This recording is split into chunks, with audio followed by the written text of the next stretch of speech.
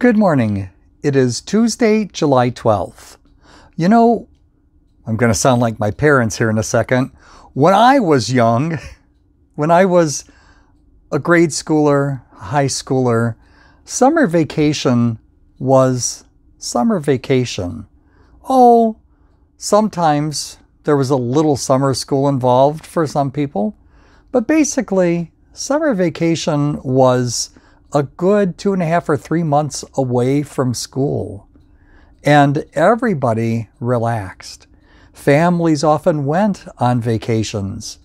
And the summer was a relaxed, chill kind of time. We've lost that, it seems, in today's frenetic world. So many families rush from the moment school is finished until it starts up again in the fall. Their summers are rushed and harried.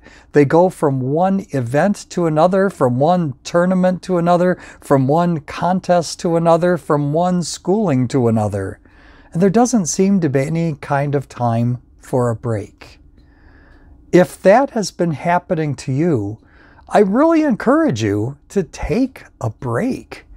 It is important once in a while to just relax. The relaxation nowadays, taking a break, taking a little mini vacation, whatever you want to call it, those are things that are often looked down on by people. They think that you're less productive if you do all that. Actually, if you take the breaks that you need, if you rest up, you're going to find more energy in order to be more productive. But for your mental health, for your physical health, try to find some time to relax. God bless you this day and every day of your lives.